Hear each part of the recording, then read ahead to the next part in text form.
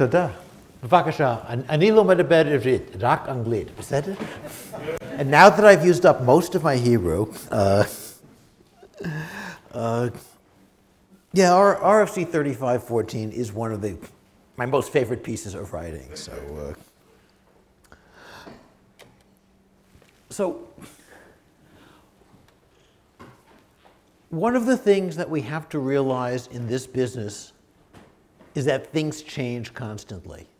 The single biggest mistake you can make in the technology business is to use yesterday's answers to today's questions without rethinking them. Of course, the second biggest mistake is to ignore yesterday's answers because sometimes they're still correct. But again, things really do change and change a lot. And this really matters. I mean, let me take one example that's got little to do with security.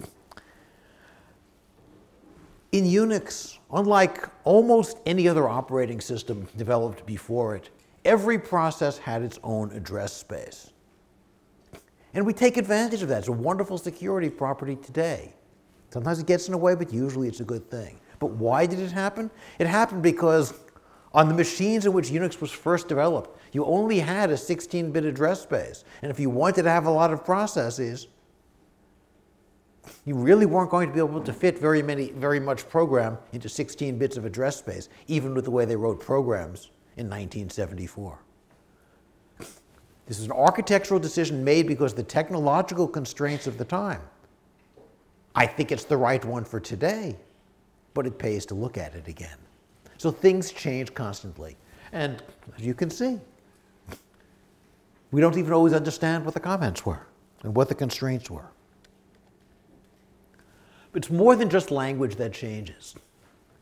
Businesses change. Many of us are involved in jobs, professions that were unimaginable not very many years ago. I mean,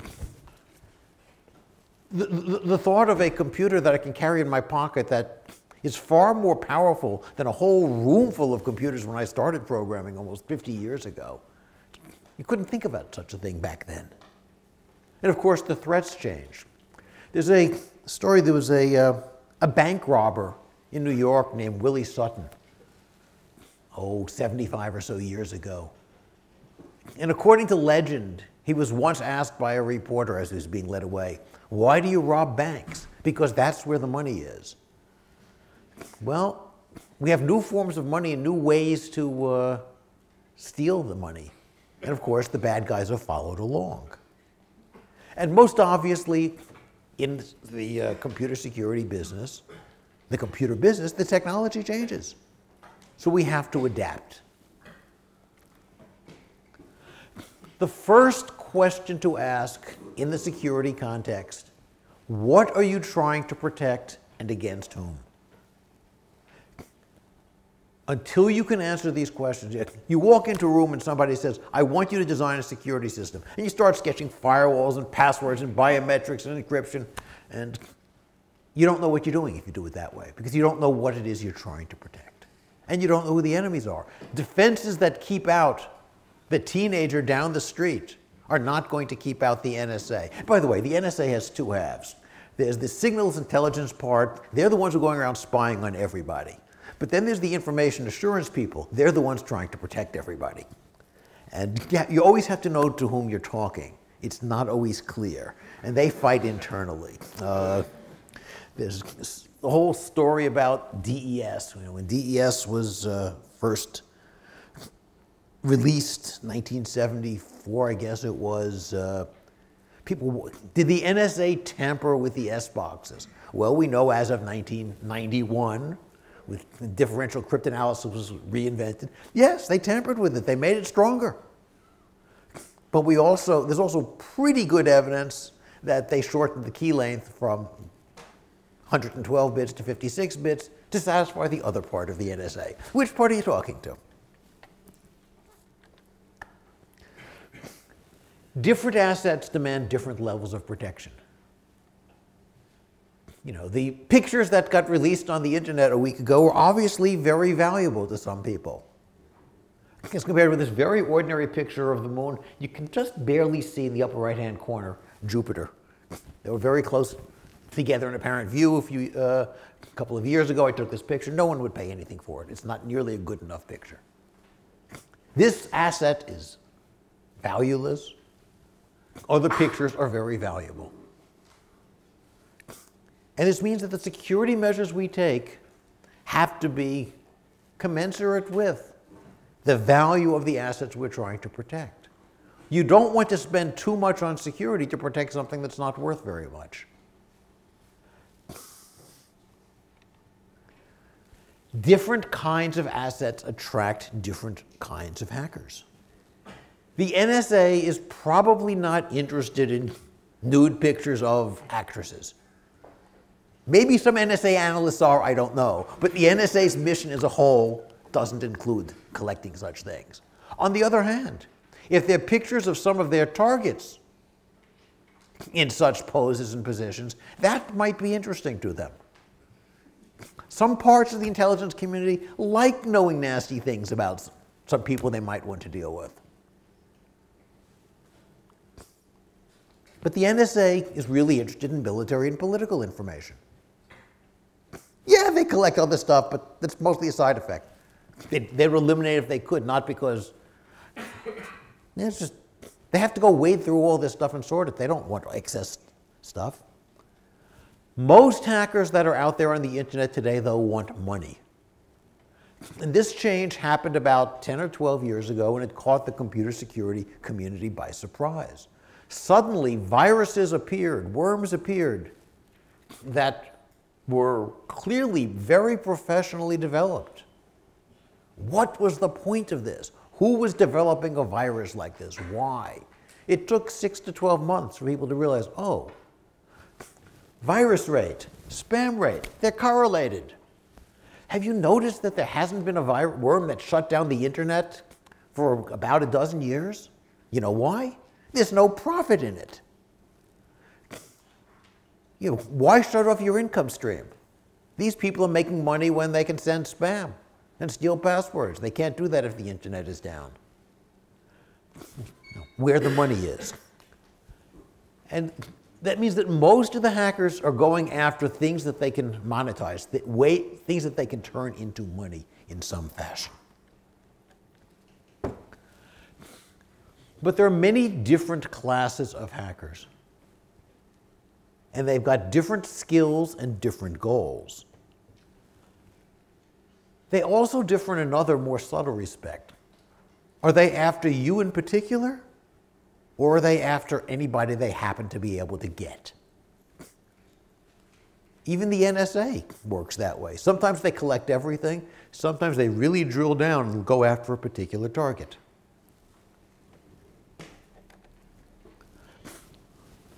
I put it together with this little, I've drawn it as 4 different quadrants, but they're really degrees. How skilled is the attacker, and how much are they after you in particular? And you need to understand where you fit with regard to particular attackers along this graph in order to understand what defenses you want to deploy. So in the lower left, not very skilled and going after nobody in particular, I call the joy hackers. This is the teenager down the street. This is the kind that Hollywood starts believing in. They're not very skilled. Sometimes they're just starting out. They run, there's something called script kiddies. They find a script, click here to attack this system. They don't realize sometimes it's attacking their system, but they're just starting out. They're not very good at target selection. If they succeed in hacking anything, it's a victory. Hey, I just hacked such and such. Cool. Right. Anything they succeed against. There's a story I once read. A soldier of the Tsar's army was riding this little village looking for soldiers for the Tsar's army. And he sees the side of a barn with bullet holes in a very tiny circle and chalk around each bullet hole. Who is the marksman who can shoot so accurately? He asked and asked and he asked around the village and finally got an answer. You can shoot so accurately? No. I just shoot at the barn. Every place I make a hole, I draw a circle. That's the way it is with some of these joy hackers. They can do damage, but ordinary care will protect against them. You don't need to be particularly skillful, but you do need to be a little bit careful. Not to click on all the random pieces of email that promise you great riches or pictures or what have you. The opportunistic hackers are more serious. They're skilled, often very, very skilled. But again, they're not trying to get somebody in particular. They're the people who write most of the viruses out there. Viruses, for the most part, spread pretty randomly. Whoever happens to go click on something, download it, what have you, gets infected, and maybe it's useful to them. They're good. They're good enough to develop these viruses. But again, they're not trying to do it. Again, another old joke. Two people are walking in the woods, and they see a bear, and one starts running. What are you doing? You can't outrun the bear. No, but I can outrun you. Against this class of hacker, you just try to outrun everybody else. You need to be careful about your defenses, because they are quite good. But they're not going after you specifically. An attack that, if you do anything a little bit non-standard, you're probably safe. So you read that some group of hackers has got a wonderful exploit against SSH, which runs on TCP port 22. You run your SSH on port 122, you're probably perfectly safe, because everybody else is running it on 22, and they're not targeting you. They're targeting anybody who happens to have this exploit. Most of the time they want money. How do they get it? Steal credit card numbers, plant keystroke loggers, and capture bank account passwords, turn machines into bots to send spam, and so on. They cause a lot of trouble, a lot of pain. We know how to defend against them. In the lower right, I didn't quite make up the word targeteer. It's by analogy with bombardier. The word existed a few hundred years ago, but I'm changing its meaning. I need a word for these people. These are attackers who are after you specifically, but may not be very skillful. And they're dangerous for a different reason, not because of the skill, but because they're focusing on you and they're doing research. Oh, this person's not running SSH on port 22. Let me do a port scan and see what port seems to be SSH. I want to go send not just a phishing email, but a spear phishing email. Spear phishing, you need to sound credible. You need to know the name of somebody who might be sending such an email and what the topic would be. They may even be an insider or a former insider. Companies that have been engaged in rounds of layoffs are often susceptible to this. Why? Because these people know. They may even take advantage of being physically near to the target. Oh, let's take Wi-Fi. Wi-Fi, unencrypted, dangerous protocol. But the range is only about 300 meters. With a good antenna, maybe you can get a kilometer or two. But, if I'm in New York and my target, a company that's in Tel Aviv, in Haifa, is not at risk from a Wi-Fi attack from me, I can't reach it. If I really want to get somebody, though, I can travel nearby and point my antenna at their network. Suddenly they're more susceptible. These are the people who are after you. They're dangerous because they're targeting you and can look for the little quirks and weaknesses, take advantage of certain things. I walked into my building, back when I was at AT&T Labs. For 6 months, I walked into my building showing my badge, the back of my badge. It looked just like this, completely blank. And I walked in for 6 months, and nobody paid any attention. Well, as somebody who worked there, I knew just how much attention the guards were paying to badges. There are other places where I know that a trick like that would not work. But if you're targeting somebody, you walk in the front door to go ask for somebody. Oh, I don't have an appointment? Well, I'll come back later. But in the meantime, you're observing the behavior of the guards while everybody else is walking in. The upper right quadrant, the people who are targeting you specifically and are very skilled, the advanced persistent threat. These are the people we really have to worry about.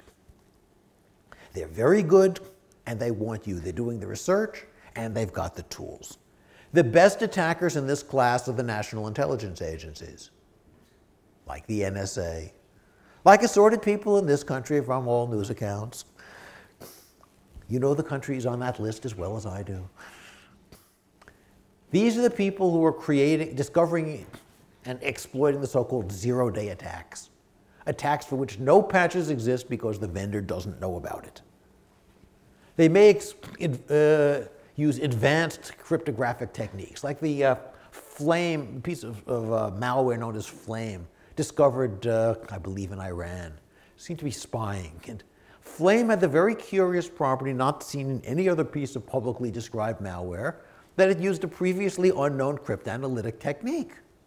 You know, I can imagine a large criminal organized crime gang putting together a massive piece of software to attack something. It's rather harder to imagine the average large organized criminal gang discovering new cryptanalytic techniques. Okay, here's a new technique. Do I publish it in crypto, or do I write some spyware? Who's going to do the latter? This is not organized crime. This is a national intelligence agency. And these are the people, again, if it's a national intelligence agency, who employ what are sometimes known as the 3 Bs. And I got this phrase from somebody who used to work for the NSA. In fact, it was Bob Morris, the elder, former chief scientist of the NSA's National Computer Security Center. That's on the information assurance side, by the way. I knew Bob from Bell Labs, and he said, okay, 3 Bs, burglary, bribery, and blackmail. You know, when I want to publish a paper at crypto, I need a nice new academic technique. When an intelligence agency wants to get some data, a nice new academic technique is one way to do it. But if you can slip a guy a few $1,000s, it'll get you the information. That works too. They don't really care. The issue for an intelligence agency is not whether or not it's cool academically, but does it work, and at what cost? And cost could be exposure, risk of exposure. When we're dealing with these very high-end attackers, we have no high assurance defenses. We can put in all our firewalls and all our cryptography and all our authentication and all our virus scanners and everything else we can think about. And you know what? They may still be better, because they're really, really good and they're doing research. But the phrase APT, advanced persistent threat, I'm a fan of old science fiction, and this book is from about 100 years ago that I got this quote from. Edgar Rice Burroughs was the guy who came up with Tarzan. Anyway, why do so many companies, when they get hacked in papers, they say, oh, it must have been the Chinese, it must have been the advanced persistent threat, where I think I don't know if they're deluding themselves, but they're bragging. We're so good that nobody else could have gotten us. So we're good, they got us, therefore they must be better, right? Not we were careless, or we didn't do what we should have done, or we're not as good as we think. So people are bragging about, you have to get hacked, talk about how good you have to be. Oh, we're good enough to be targets. Who are the APTs? Well, the US is always blaming Russia and China. Russia and China blame the US. Iran blames Israel. Israel blames Iran, or maybe Palestinians backed by Iran. I'm not going to take sides. I'm just going to refer to these high-end attackers as being from the Andromeda galaxy. I figure that they're not going to come and complain to me. They're not also not going to buy very many of my books, so the Andromeda galaxy. So when we're trying to protect a system, what do we have to do? And we have to start by assessing the risks. What assets do you have? And as computer people, we're not very good people to assess the risks, because the assets, rather, because we don't run the corporation for the most part. What you think is important might not actually be where the money is. On the other hand, the financial types who do run the companies don't necessarily understand what it costs to build certain databases. So coming up with this understanding of the assets to be protected is an interactive, iterative process. But you should not, as a computer person, do it by yourself. You know, even if you're one part of the company, you don't even, and have a very good understanding of that part of the business, you don't necessarily understand what's going on in the rest of the company. In fact, very often different parts of the company don't know what's going on in other parts of the company. They may be spying on each other, I don't know. Once you figure out what it is you've got that somebody else wants, what classes of attackers are going to go after it? You know, if you're a financial firm, maybe it's pretty obvious. It's the money. If you are a defense contractor, yeah, someone might want the money, but it might be another government wanting defense secrets. It might be a national intelligence agency operating on behalf of commercial interests in their country. France has been accused of that for 20 years. I know people whose corporate policy was that they should not fly Air France. Executives should not fly Air France for that reason. So there are reports in the US that a paint manufacturer was hacked by Chinese government agents. Why? Because this formulation of paint was useful to a Chinese paint manufacturer. What classes of attackers are interested? You know, in Britain, there have been all kinds of trials and convictions about newspapers employing, quote, hacking, unquote, techniques to get information on paparazzi, for the paparazzi. Once you know what you've got, and once you know who's interested, then you have to figure out how powerful they are, what kinds of attacks they can launch. And finally, and this point is very important, how much security can you afford? Bob Morris, another guy from whom I learned computer security at the labs, Fred Gramp, wrote an article about 30 years ago where they said it was very easy to build a secure computer system. You just stick it in a vault with armed guards outside and turn the power off. Well, that's not very good for usability. Even if you don't turn the power off, it's still a lot less useful than something that I can get to from halfway around the world. There's a cost to certain kinds of security measures, and you have to decide if the cost is worth it. It is very important to remember that the purpose of a business, could be another organization, but I'll just say businesses for shorthand. The purpose of a business is not to stay secure. The business has goals of its own. Making money, advocating a particular cause for a lobbying group, being a government.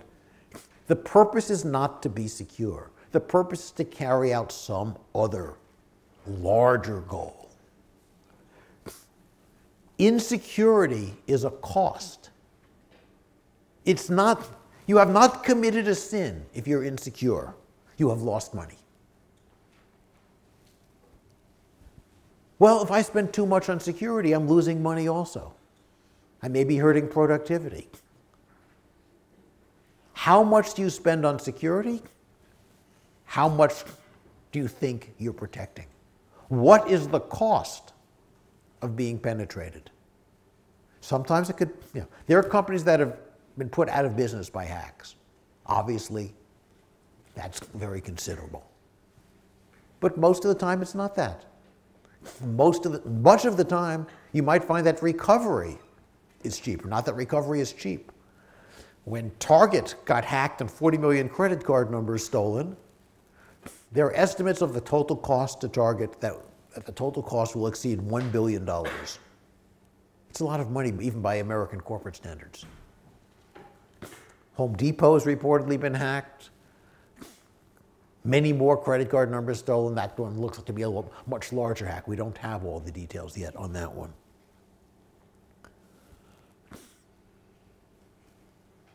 Probably they should have done more. We don't know yet. But again, we need to understand the trade-off. And I'll repeat, being insecure is not a moral failing. It's an economic decision. It is perfectly reasonable to omit certain security measures if the cost is too high or the protective value is too low. But you have to be very, very careful to make sure you understand the assets that are at risk and who might be after them. It's not always obvious. Generally speaking, in this business, it's best to be more secure than you think because you don't always understand the attackers, and the attackers keep getting better also.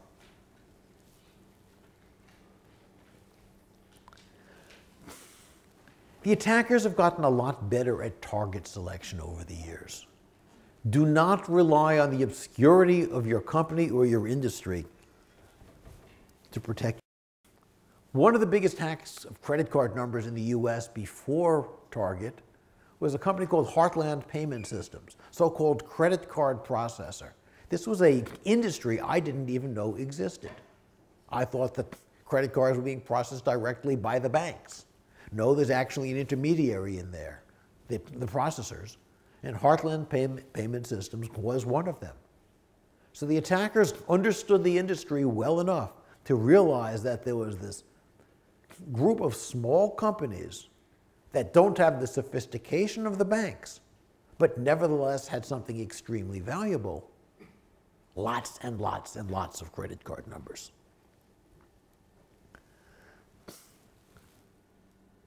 And passwords, we can see why someone wants a password to a bank account. But people reuse passwords. I'll be saying a lot more about passwords tomorrow. But people cannot remember all the password, a separate password for every site they use these days. And this means that if I get your password to Facebook or LinkedIn, that's probably your password to something else that's more valuable. So someone will hack my social networking site to go after that credit card site. There's a company in the US called StubHub. They sell tickets to sporting events. If you have tickets to a baseball game, a football game, basketball game, you don't want it, you put up for sale on StubHub. There was recently a spate of fake transactions, and the attackers got away with a lot of money. How did this happen? StubHub wasn't hacked. The security was fine. The attackers used passwords apparently stolen from Adobe a few months earlier. Adobe got badly hacked, and Adobe was fairly stupid at the way they protected passwords. These passwords were reused on StubHub to sell tickets that didn't exist, or to buy tickets and resell them for cash. You don't always know exactly what's useful to the attacker, but their target selection has gotten very good. And again, it's been getting very good for a long time. 20 years ago, there was 1993, there was an advisory that attackers had somehow managed to plant network sniffers on the internet and was stealing passwords from unencrypted traffic. Was not easy to use encryption in 1993 because there was very little of it standardized. They were stealing passwords. If you've logged in over the internet, change your password. Great. We all knew this attack in the security community. We all knew this attack was possible. What was not widely discussed was just what machines the attackers had targeted. It turned out, for reasons that are no longer interesting, that ISPs tended to have Sun workstations sitting on their backbone cables. And Ethernet was not switched in 1993. If you were on the cable, you could see all of the traffic. The attackers had learned this. How, I don't know. Had identified the particular machines that were located like this. How, I don't know. And they successfully hacked these machines. So they were not just eavesdropping in random spots of the internet, but on the internet backbone itself, seeing an awful lot of traffic that was going by. Since 1993 at least, their target selection has been improving.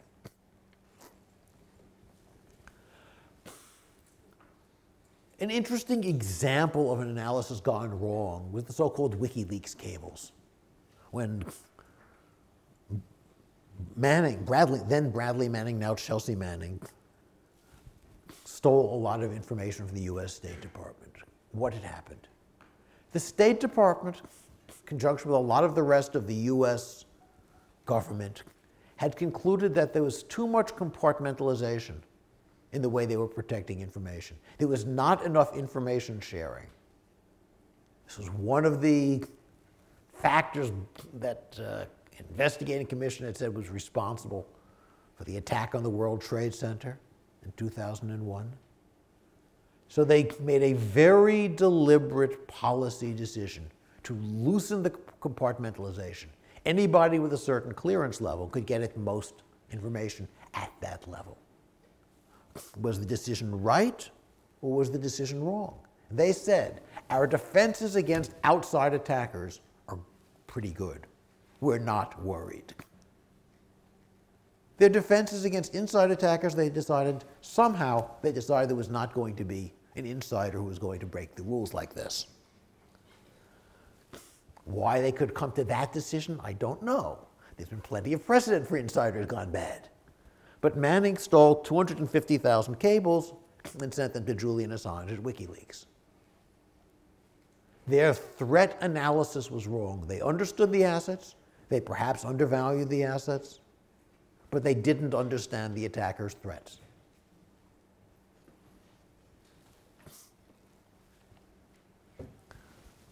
Mobile phone cloning.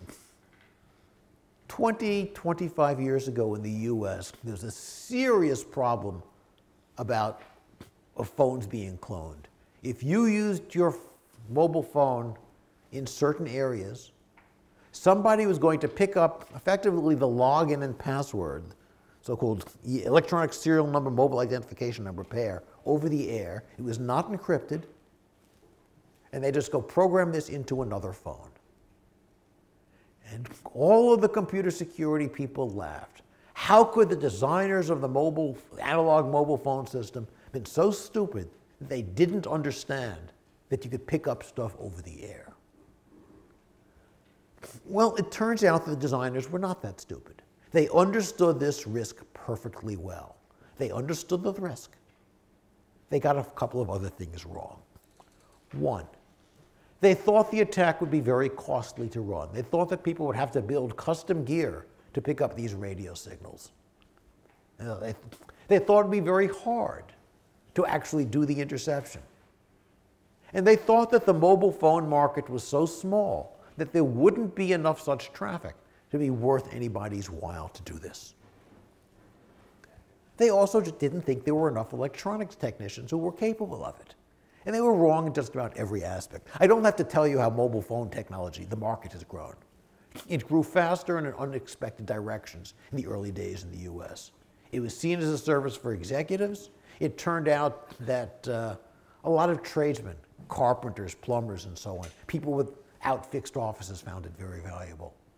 So the market became a lot broader earlier than anybody had figured. They also didn't realize that there were a lot of TV repair technicians who had all the electronic skills necessary. They didn't realize that test gear, that the technicians needed to go monitor mobile phone networks, was going to become widely available. So you didn't have to build the intercept gear. You could just go buy it, mass produced, and it's cheaper.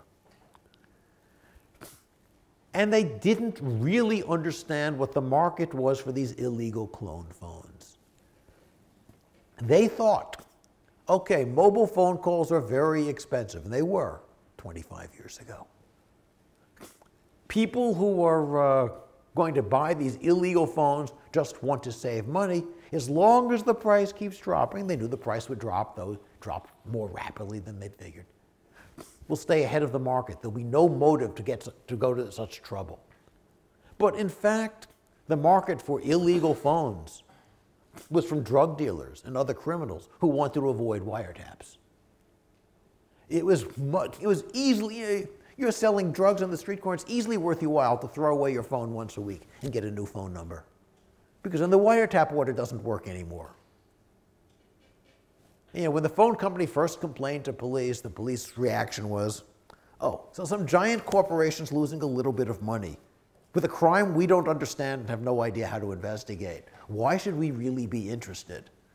When the phone company came back to them and said, excuse me, it's not toll fraud, it's drug dealers and organized crime doing this, suddenly the police got interested. Suddenly they get law enforcement attention. But the problem was that the threat analysis was all wrong. And so we had this problem until they did the right thing, eventually deploying cryptographic authentication.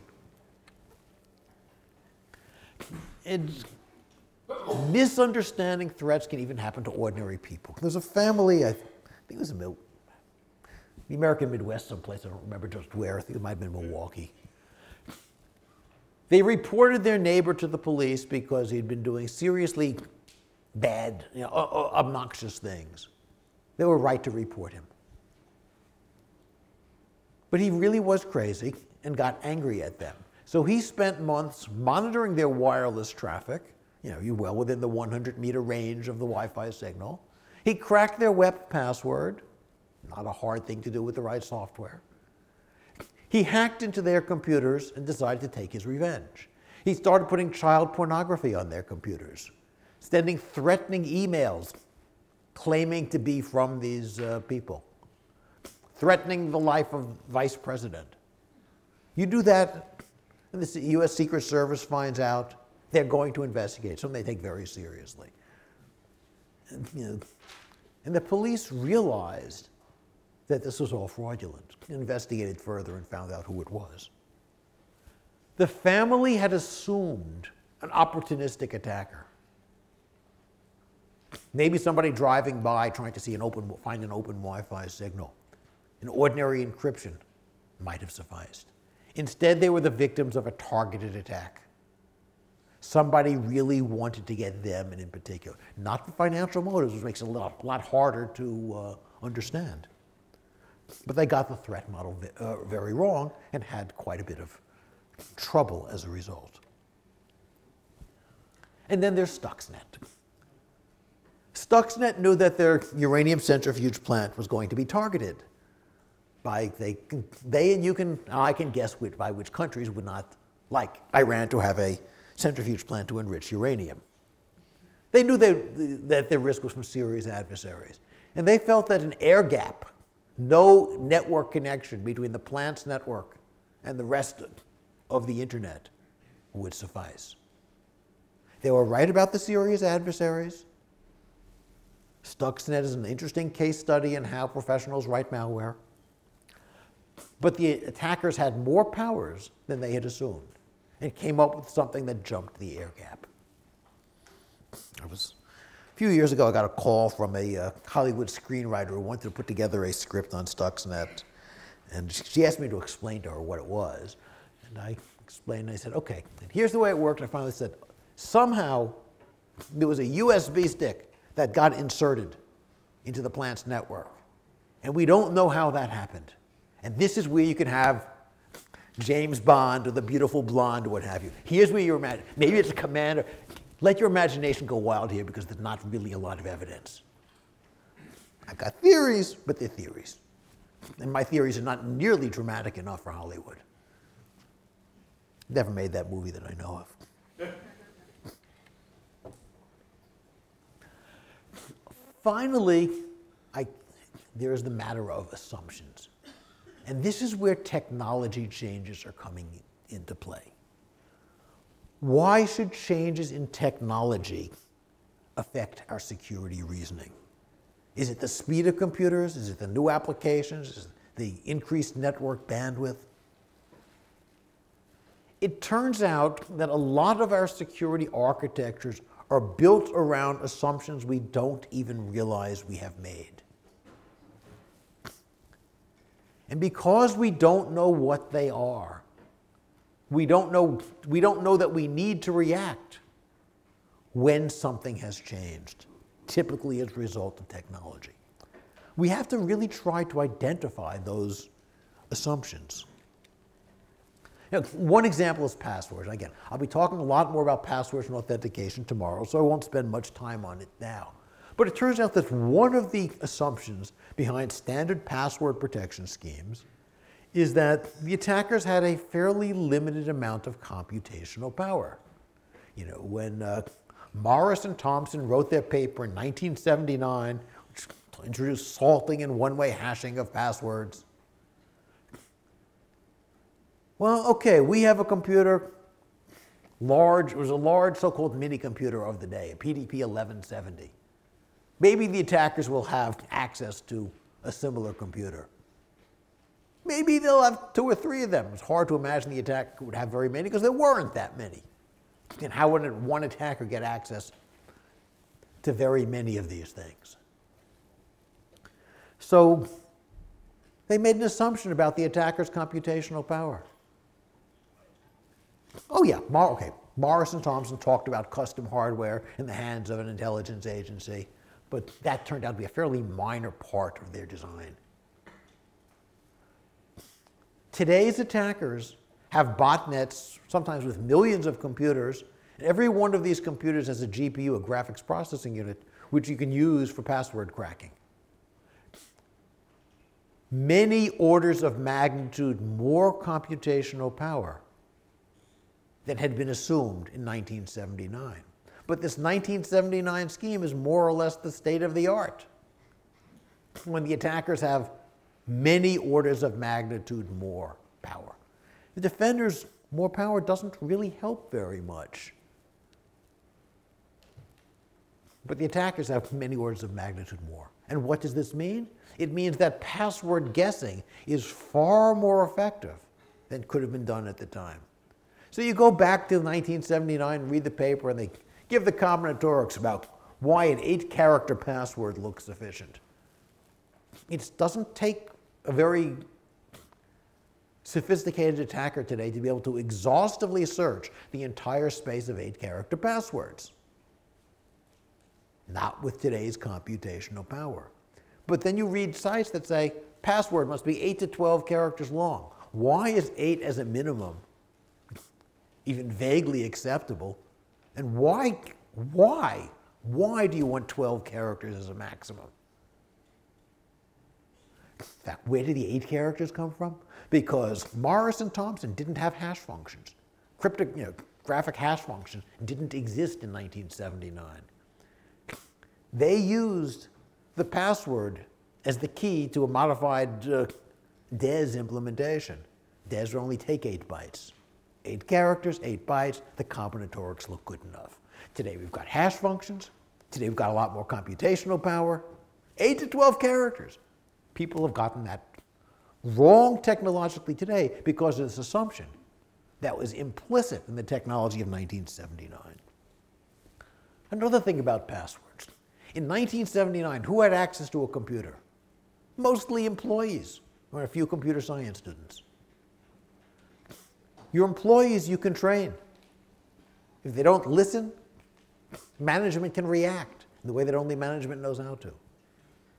Today's computer users are mostly the world's population. If you're running a commerce site and have too strict rules on password selection, you know what's going to happen? Your customers will go someplace else. They don't have to deal with you. There's a study that saw recently that the strictest password rules are not the places with the most to lose, like banks. It's where you don't have a choice. Governments can enforce strict password rules, and people want to do business with the government, and we all have to do business with the government. Employers can impose strict password rules. Stores, banks, they can't. They can't get away with it. So that's why we have popular. When rockyou.com was hacked, we looked at that. They stored their passwords in plain text, a pretty stupid move, but 123456 was the most popular password. It even beat out 12345. People decided they needed 6-character passwords. The clever people went 654321.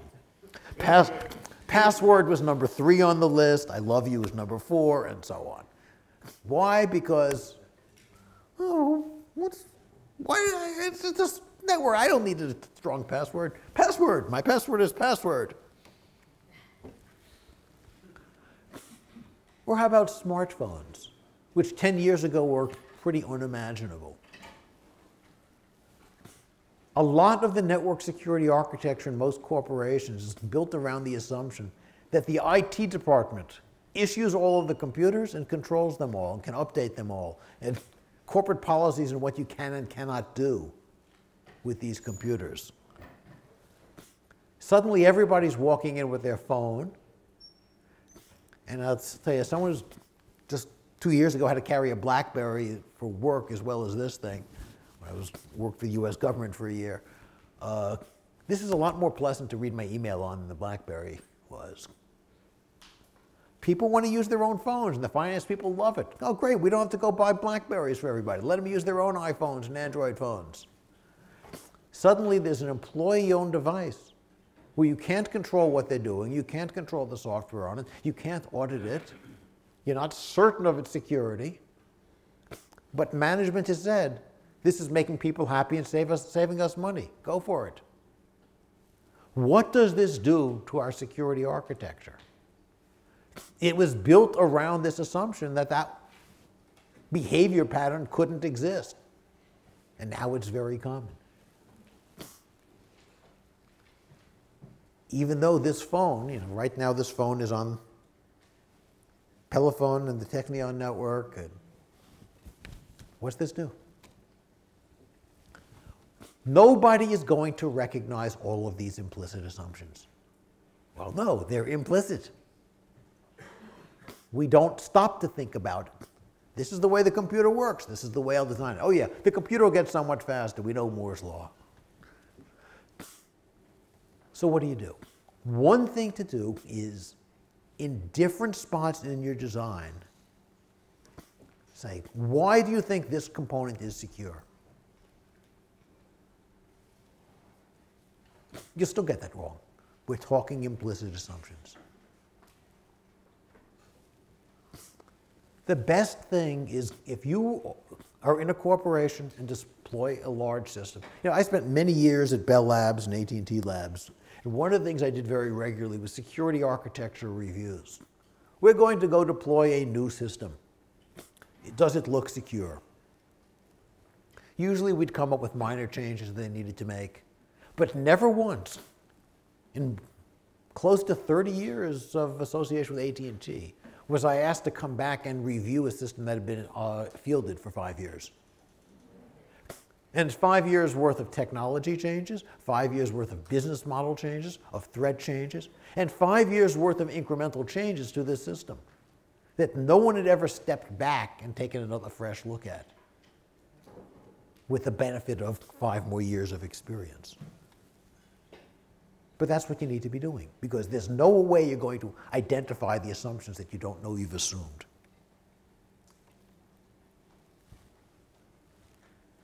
Another thing we need to do when trying to defend systems is we have to think about insecurity.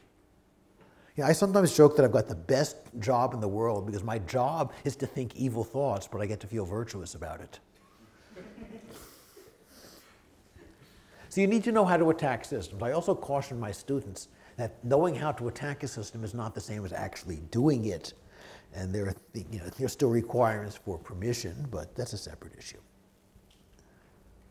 So you need to know what kinds of attacks can be launched, and you need to know why do they sometimes succeed, even if you understood the threat model correctly. And sometimes the answer is that you didn't, as I've discussed. But you need to understand, how did this fail? Why did this fail? What should have been done differently? And sometimes you can't predict. No one who's trying to defend against Flame could have predicted a new cryptanalytic breakthrough against MD5. But maybe there were other mistakes they made, like running Windows XP.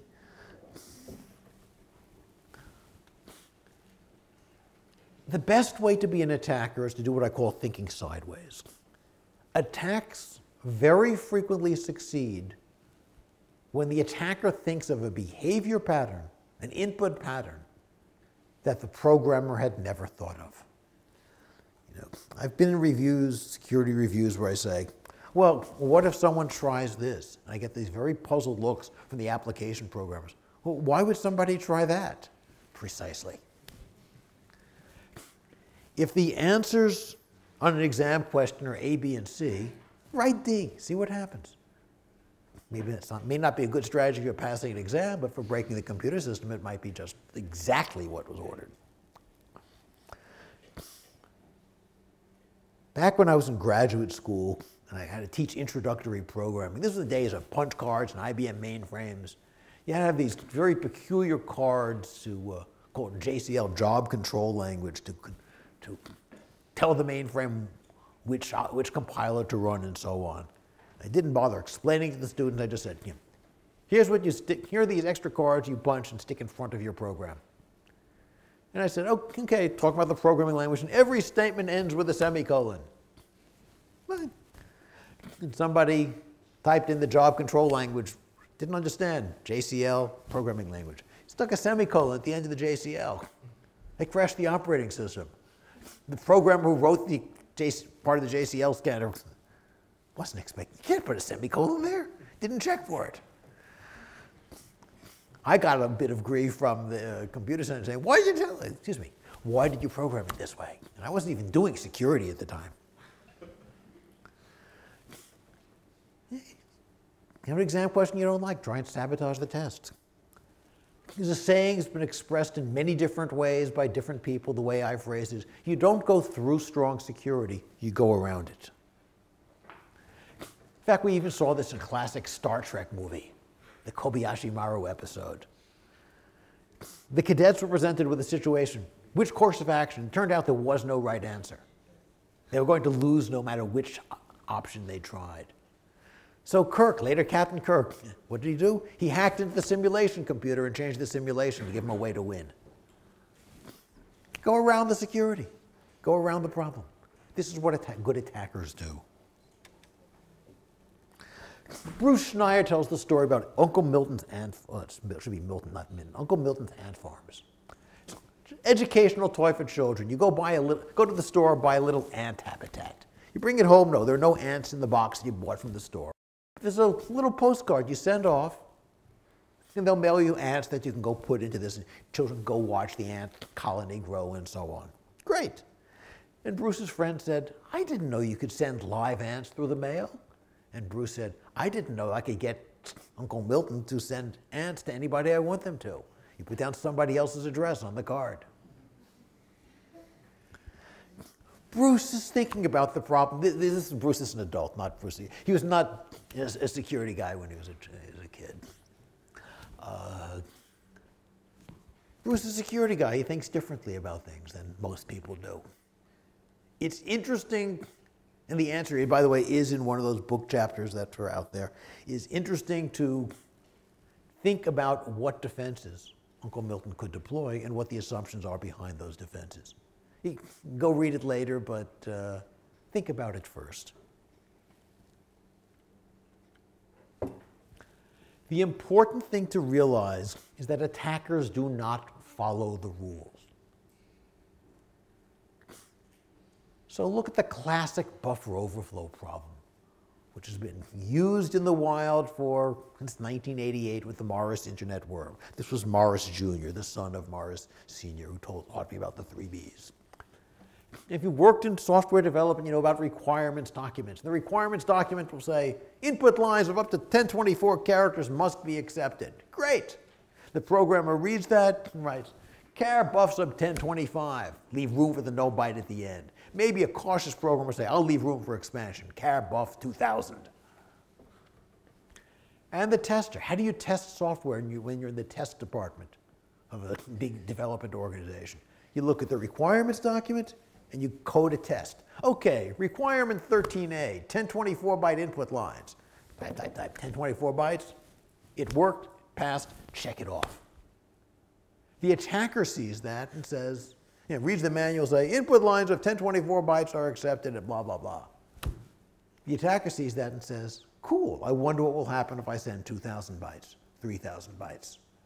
If the program crashes when you try that, you say, cool. The attacker's not following the rules.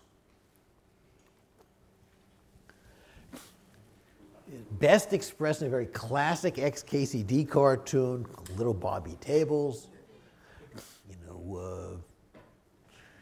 It's like that semicolon in the job control language that I saw about 40 years ago now. It was a long time ago. A lot of people read this and understood what happened. There was a Swedish election. Somebody recently, about 3 years ago, somebody cast a write-in vote with drop table Valj on their write-in ballot, hoping that some careless programmer they'd sanitize their input a little bit better. I didn't have room on the slide, but there was another example of a ballot where somebody actually tried putting some JavaScript on their ballot, or actually a tag to go read in JavaScript from a website to see what that was going to do to the elections commissioner. You can also, if you search a little bit with Google, find a picture of a car's license plate with the Little Bobby Tables script written in to try and confuse a license plate scanning camera. You can find this very easily with Google. Can this happen? Yeah, it can happen. Today it's known as an SQL injection attack. It's one of the most common ways that websites get taken over. No competent programmer should make this mistake at this point. I can only conclude that too many websites are built by people who aren't competent programmers. It's also very, very important to realize that security is a systems problem. It is not achieved by little fixes here and there. You don't get security by sprinkling on crypto. You know what happens if you have a buggy website and decide to use HTTPS instead of HTTP? The intrusion detection system can't monitor the attack that's going to do a SQL injection against the website. The cryptography doesn't help at all against that threat. You don't get security just by requiring strong passwords. There's a lovely attack from the University of Oulu some years ago, which we now know as one of the good examples of protocol fuzzing.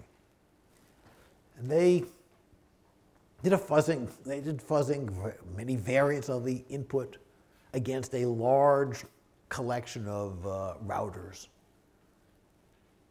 And they found that many of them, the fuzzing was effective while trying to validate the input password. Password can be really, really strong, but the fuzzing is going to break the security of the system before the password is validated.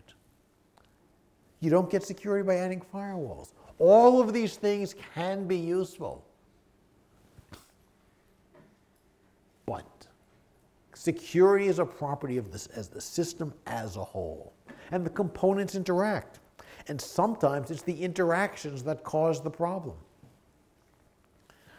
Great example. Published a paper around 1990 about an early version of Kerberos. And Mike Merritt and I pointed out that there were times and situations where Kerberos was going to reuse the same session key. And we said cryptographically, this is not a good thing to do. You need a different key for each session. Cryptographically speaking, we're absolutely correct. Well, there were a few problems. DES, for those of you who remember, took 56-bit keys in a 64-bit field. The extra 8 bits were parity bits for reflection of the hardware environment of 1974. The designers of Kerberos said, well, maybe some people are going to have hardware. We don't care about parity bits and software, but maybe there's a hardware DES chip. So we really need to go have correct parity.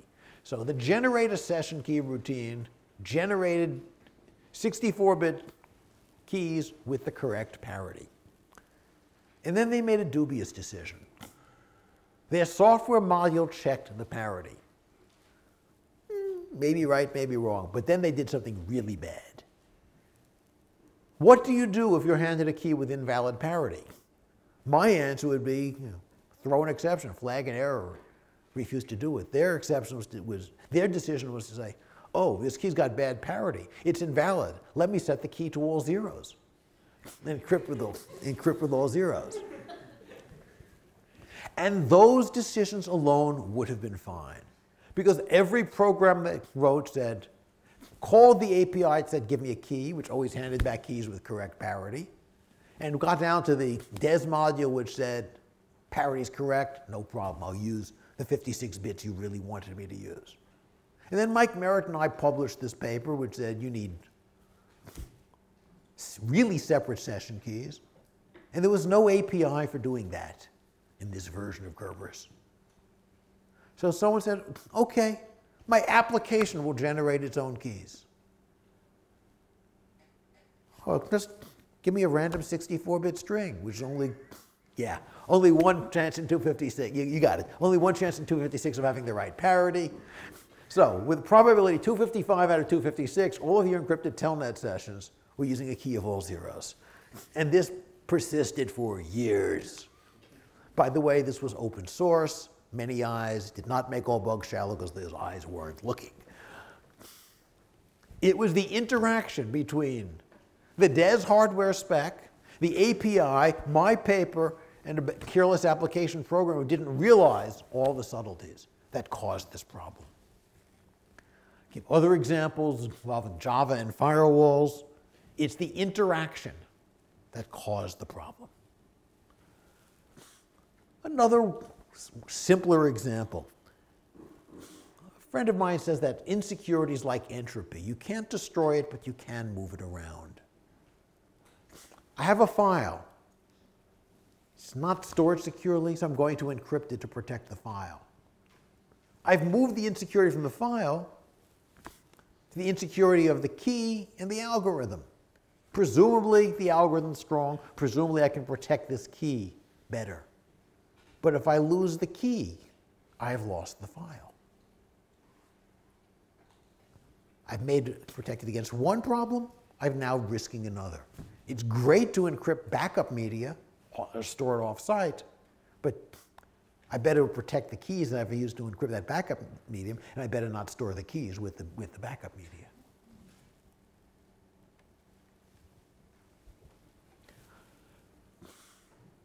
Suppose I am interested in reading encrypted traffic to a website. Well, here's traffic. It's encrypted with SSL and RC4 and so on. Go read the specs. How do I do it? Well, the academic approach might be, let me crack RSA. And it's only a 1024-bit key. Maybe I can factor that, and then I can read all the traffic of this website. It's a lovely, straightforward approach. It's also very difficult. Maybe the NSA can read 1024-bit RSA, but there are no papers in the open literature that describe being able to factor general 1024-bit numbers. At the very least, it's very, very expensive.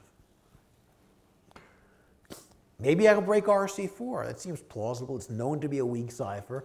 There are rumors out there that the NSA can read it in real time. True or not, who knows? Maybe I can break AES. Seems more doubtful. But these are the straightforward, nice academic approaches.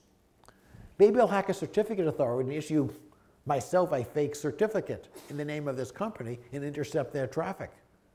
This works. Iran apparently or allegedly did that with DigiNotar. Maybe I can find a flaw in the SSL implementation. We've had two lovely ones lately, Heartbleed and GoToFail. Maybe I'll just go hack the web server to send the plaintext. Maybe I'll bribe the server-side employee to plant a backdoor for me. The cryptography alone isn't enough. All of these things are in theory possible, with the possible exception of cracking AES. The NSA claims it's good enough for top secret traffic. Maybe they're even telling the truth. Because IAD, they probably are.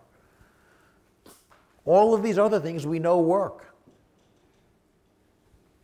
The cryptography alone is not going to do the job.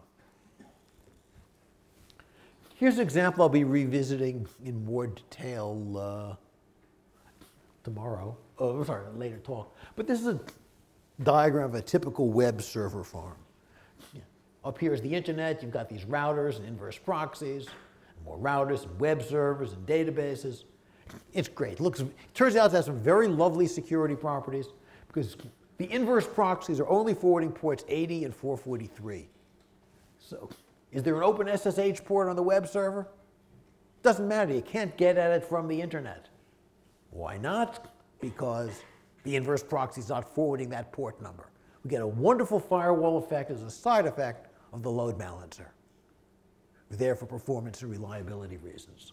And the databases are even more secure because even if the proxies were forwarding 22 or what have you, you'd have to hack through the web service to get at the databases.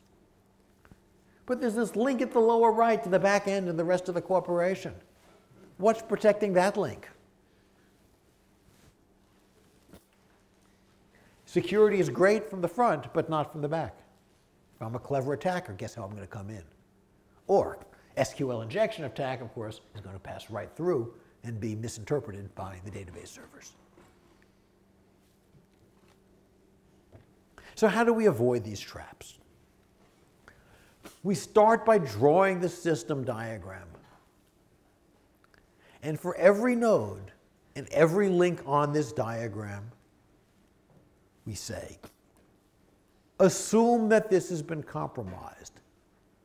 What are the effects? What are the risks? What do we lose?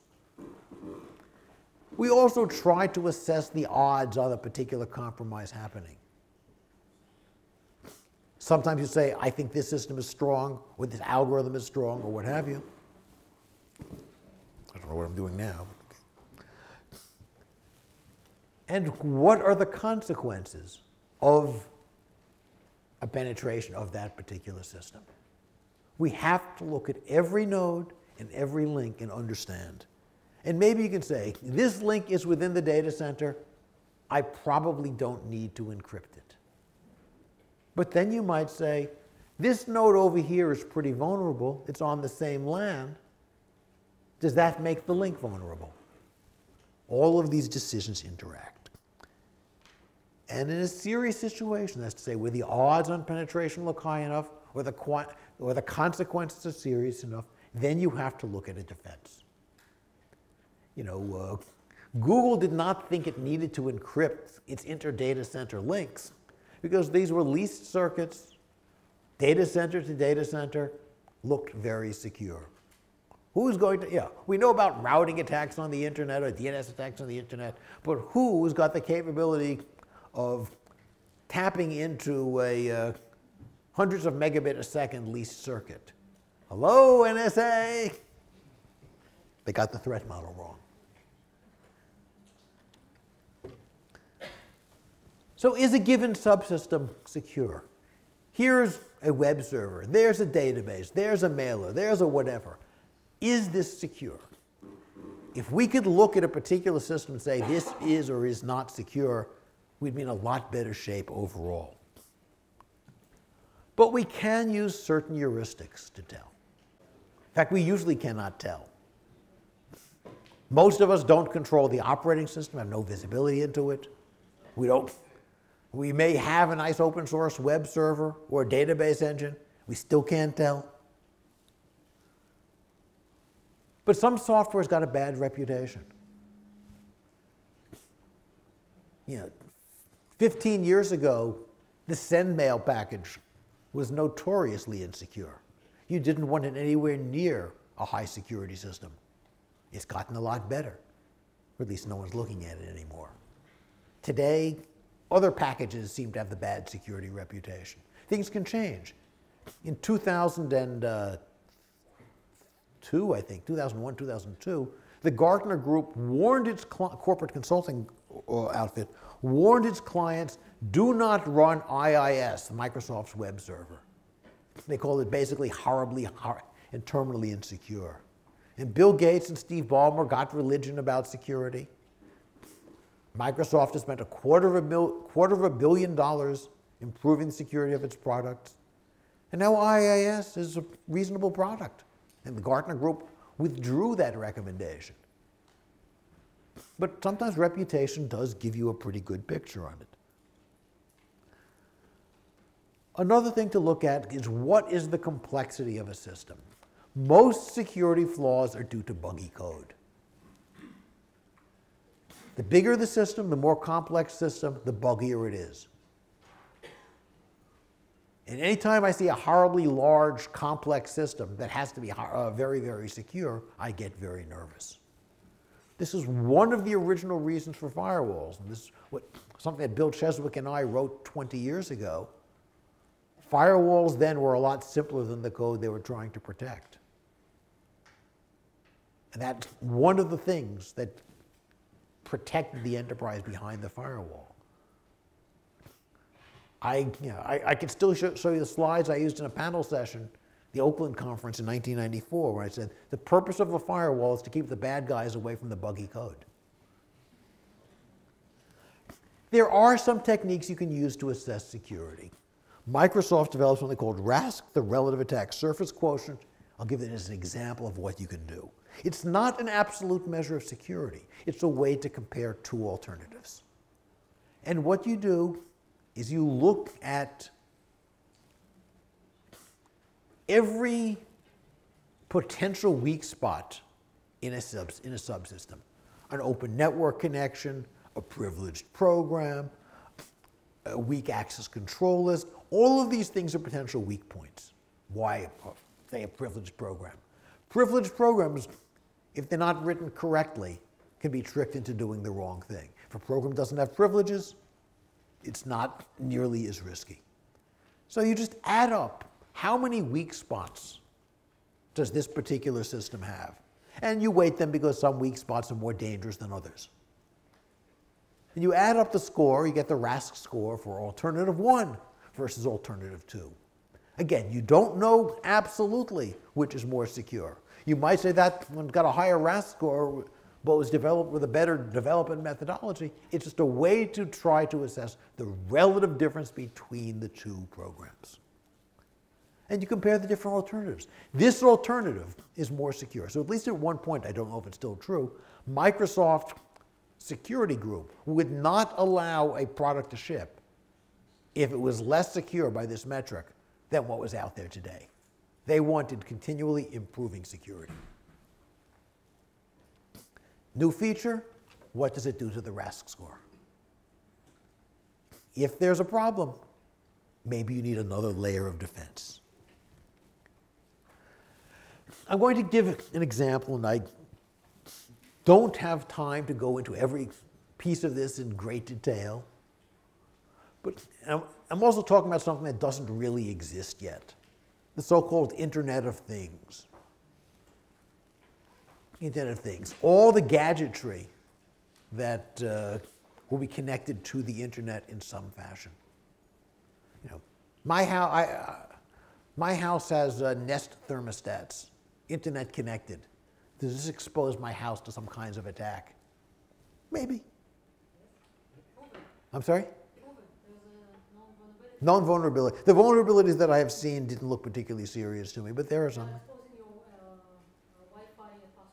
Okay, suppose my wife finds password. Okay, it's a unique. I use a unique password for this. I do not reuse the same password for it. Maybe I'll go stick it on a separate network and subnet in the house. At one point in the house, I had 4 different networks. It was my external network, my work network, which is VPN'd into work, network for my wife, for me doing innocuous things, and what I called TeenNet for my then teenagers. I wanted to isolate them from me and me from them. I'm a security guy. I do strange things. So the Internet of Things, I'm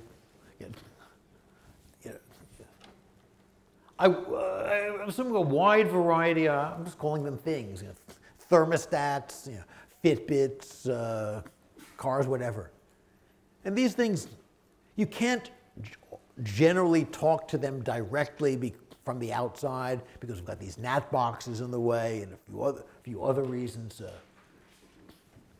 Can't talk to them directly, so frequently these things are going to speak to a hub or a controller of some sort. And that's going to go out through the home router out to the internet and talk to some vendor server in the cloud. And if my exercise sensor wants to tell my hot water heater, okay, here's Steve on his way home out from a bike ride or something, turn on the hot water, he's going to want to shower. It's going to go from the exercise sensor up to one vendor server, over to another vendor server, and back down. Should work, right? Plausible architecture said it doesn't. I don't say it's going to work this way because this Internet of Things doesn't really exist yet today in any mature fashion. It's just starting. But I've done a few things in bold to show that it might. What happens if one of these things are hacked?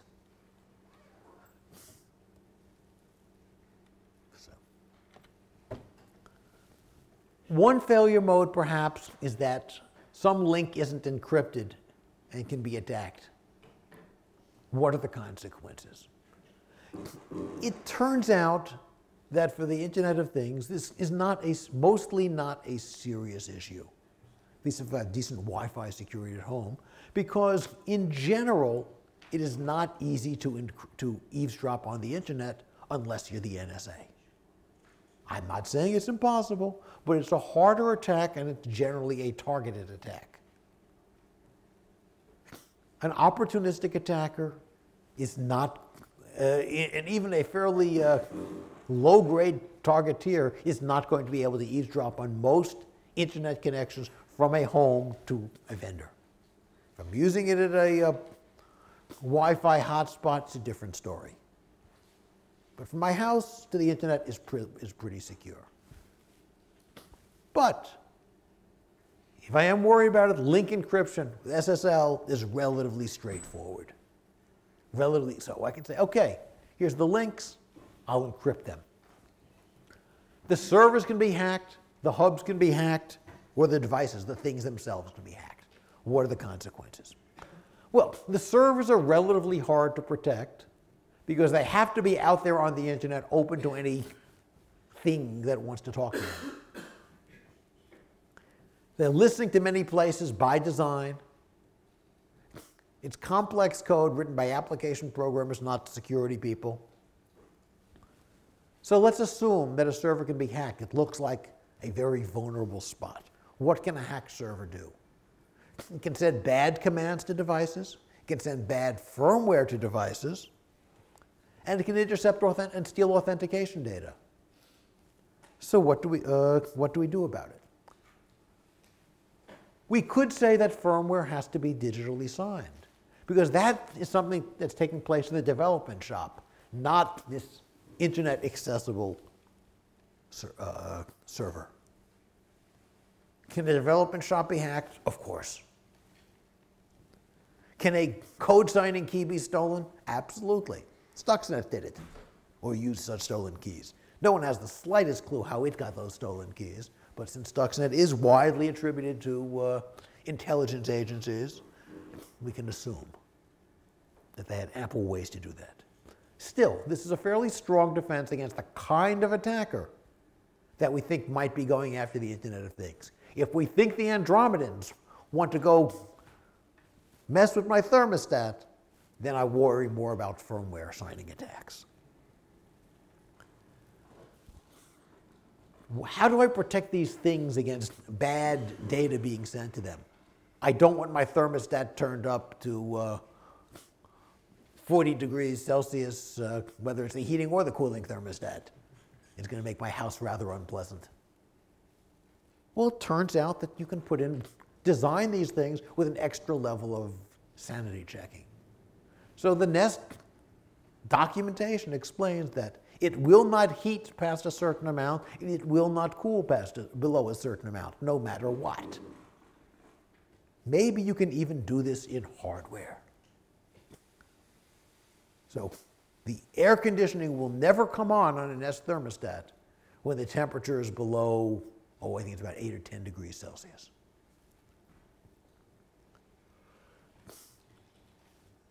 That's my defense there, because that server can be hacked. And finally, to deal with authentication mechanisms, authentication data being compromised, I don't use passwords at that level. I use some sort of asymmetric cryptography authentication scheme. There's no secret that's known to the server that can be used to spoof authentication. Again, this is a notional architecture which shows how I can go about the analysis. What about the hubs? Well, the hubs are not directly exposed to the internet.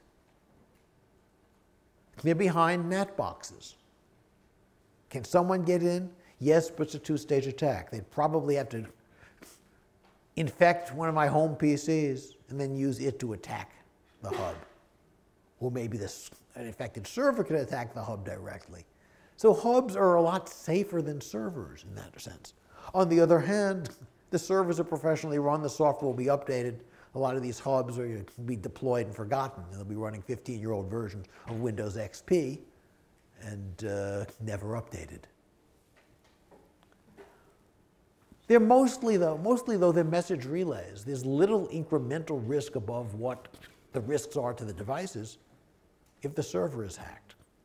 So my best defense here seems to be to deploy intrusion detection. Look for strange things coming at the hub and sound an alert. Messages from one thing to another thing are not going to go directly. So they're going to go up to a server and then back down. And I want to do intrusion detection at the hubs. This means the messages cannot be encrypted at the hubs. They have to be in the plain text. But I want them to be authenticated end to end. And that, by the way, introduces a new risk. I have a much more complex key management problem now. I need end-to-end authentication, but hop-by-hop encryption. Is this more or less risky? I don't have an answer to that. It's something that requires a detailed analysis. But I know that complicated key management is really, really difficult to get right. On the other hand, the cryptographic threats are probably not the most serious, because we're not assuming that intelligence agencies are interested in my hot water heater.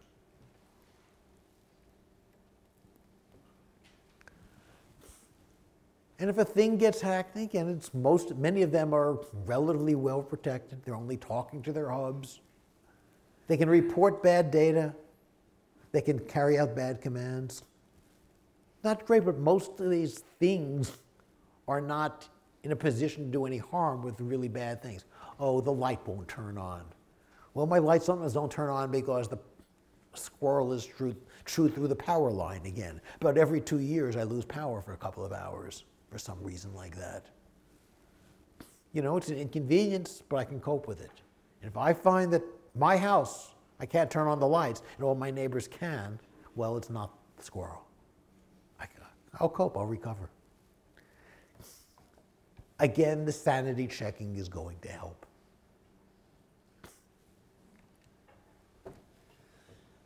And then there's the component I didn't draw on that diagram, the people who are operating these systems. You know, I might not want my kids changing the thermostat setting, because my son might want it warmer in the house than I want it. His room's a little bit cool in the winter. But if I have a guest staying over, well, they're presumably adults, and I might want to let them. I've got to go manage all this crazy access control. I've got to go manage the key management. We know that normal people can't do this sort of thing very well, especially when the interfaces were designed by programmers instead of normal people.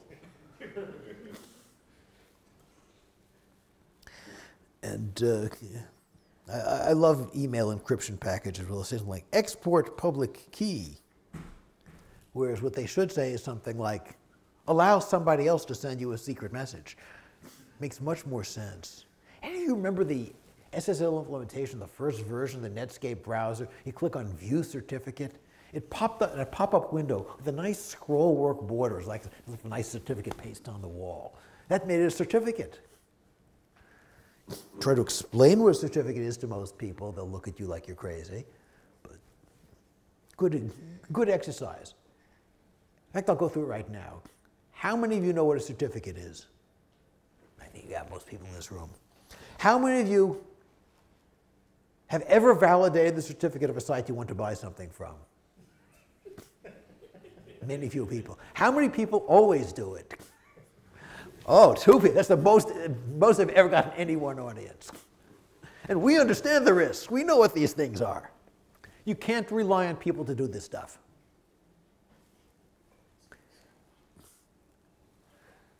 Access control lists, in the form that's been with us since Multics. People cannot get them right. It is not, we did a study with privacy settings on Facebook. And in our sample, not one person got all of their access control list settings correct. Not one. A lot of people, almost everybody was sharing stuff they intended to hide, but a substantial number of people were hiding things they intended to share. Either way, Facebook can't be happy. We have to design these systems. It's another failure mode of the system. Don Norman, probably one of the top experts on human-computer interaction, wrote a lovely, I'll call it an essay, it was really more of a rant, saying that if the valve keeps failing, you keep replacing the valve, you don't yell at the people who are running the waters for the valve failing. You redesign the valve or get a better valve. Why do we blame people when they can't use these incomprehensible interfaces on their computer systems? The overall risk ranking here, the server compromise risk is probably the most serious. Most of the communications are going through it. It's the most exposed component, and it's the best target for an attacker because it can control so many different things. I suspect that usability errors by the people at the end system, including clicking on attachments they shouldn't click on and infecting their home machines, which will then attack their things and their hubs, is the second biggest risk.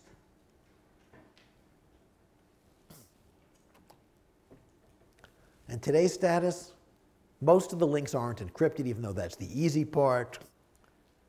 Very few companies are thinking about usable security. And that's a really serious problem. So we're probably in trouble with this stuff. Me with the Nest thermostats, well before I got it, I was stuffing my class lectures about the risks of hacked home thermostats.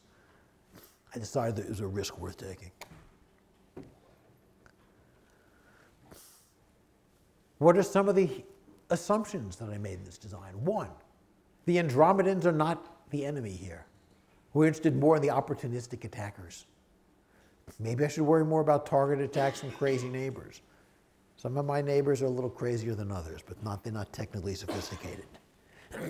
Active attacks are hard on the internet, diverting traffic.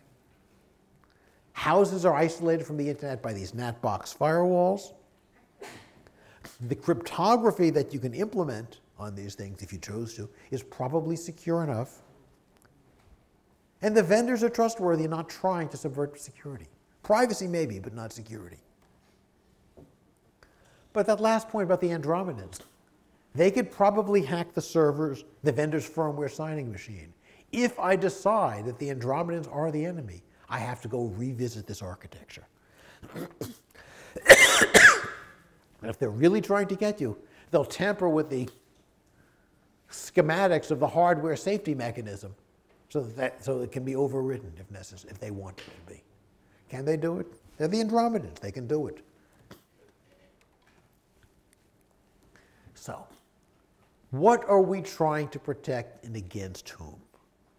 How powerful are the adversaries? Who can hack which elements of your systems? And how do you stop them? And this is what we have to think about when we're designing computer systems.